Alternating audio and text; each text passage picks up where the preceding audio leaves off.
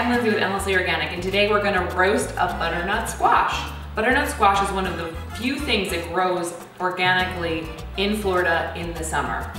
Once you've cut your butternut squash in half, all you have to do is get in here with a spoon and scoop out the seeds.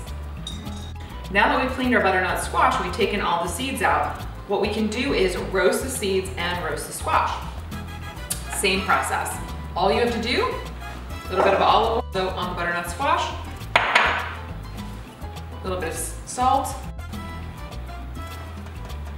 Then just take a paper towel and then you can get it all beautifully coated. Once you finish coating your squash, what you want to do is put it face up on the pan. You're going to put it at 425 for 25 minutes and then check it probably every 5 to 10 minutes until it's soft and then the top side is caramelized. For the seeds, what you want to do, just mix them together with the oil and the salt and then just put them out on your tray. These won't take very long, so you just have to make sure that you watch them, but it could be as fast as maybe 5 or 10 minutes. So let's put our squash in the preheated oven.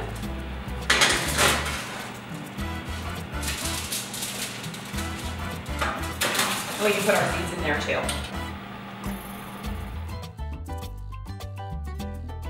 So we finished our seeds. They're a gorgeous golden brown color. This is a really easy way to add a gluten-free crunch to your salad or to your soups. Our butternut squash has been cooking for an hour, so let's see how it looks. Oh, so gorgeous and caramelized. So let's take it out. Oh, you've got to see this. I'm Lindsay with Endlessly Organic.